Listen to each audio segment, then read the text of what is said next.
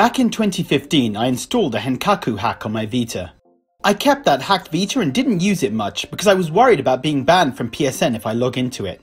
A few months ago, I decided to start exploring what was possible with a hacked Vita, and I found the possibilities were amazing. Now, this video is not a guide how to hack your Vita. There's plenty of resources for that, although I do recommend going to Reddit Vita Hacks and checking out videos by the YouTuber Tech James. I found their guide super helpful. What I wanted to talk about is the reasons I'm so glad I hacked my Vita. Firstly, and most obviously, emulation. With a hacked Vita, you can emulate pretty much every retro console up to the N64. You can emulate N64 games, but the quality isn't great, not all games work, and some only work with no sound. Systems up to the N64, and of course the PSP and PS1, work brilliantly. I have RetroArch installed on my Vita, so I can play NES, SNES, Mega Drive, GBA, and games from many more systems all on my Vita. I don't agree with pirating current games, but emulating old games that aren't available to buy, I think is fine. Or emulating games you've already bought that aren't available on PSN for Vita, I again think is okay. I'm sure many people that hack a device like a Vita are doing so to emulate games, and given how comfortable the Vita is to hold and the feel of the controls, I think it's the best system for playing retro games. My hacked Vita is full of MAME arcade games and PSP games. I love that I can play Kingdom Hearts Birth by Sleep and Crisis Core on my Vita now. Another feature that I love is that you can take screenshots of any game. That may not sound like a big deal, but I'm a big fan of taking screenshots, and some Vita games didn't allow them. I don't know why Vita games would restrict taking screenshots. You also couldn't take screenshots of PSP and PS1 games, but with a hacked Vita, you can take screenshots of everything.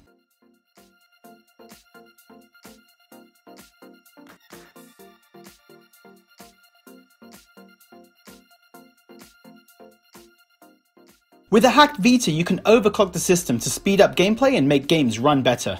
For a game like Borderlands 2, you have a much better experience and the game runs far smoother. I did admittedly find my Vita crashed occasionally when I turned overclock on, not in the game but on the home menu weirdly. I'm not sure why, so I disable it when I don't need it for a game. Other than the occasional crashes, it's a cool feature to improve the gameplay of some games. One of the biggest complaints of the Vita is the proprietary memory card. By hacking a Vita, you can use SD cards. It's a huge deal to expand storage by 100 gigs, and I recommend that as one of the first things you do when you hack your Vita. Funnily enough, I'm not using anywhere near that, but it's still nice to have the extra space.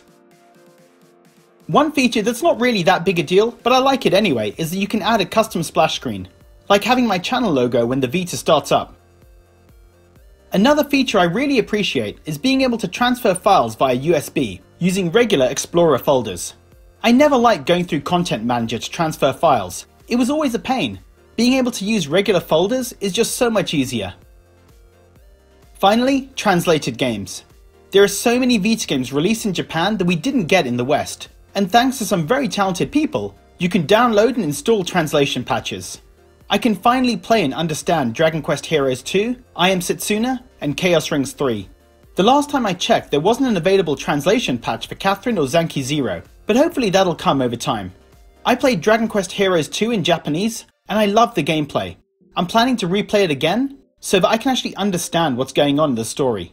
This is one of my favourite features with hacking my Vita. There are other hacks, plugins and features, but I haven't installed them all yet. The potential is massive with a hacked Vita compared to a non-hacked one, and it makes this already incredible device even better.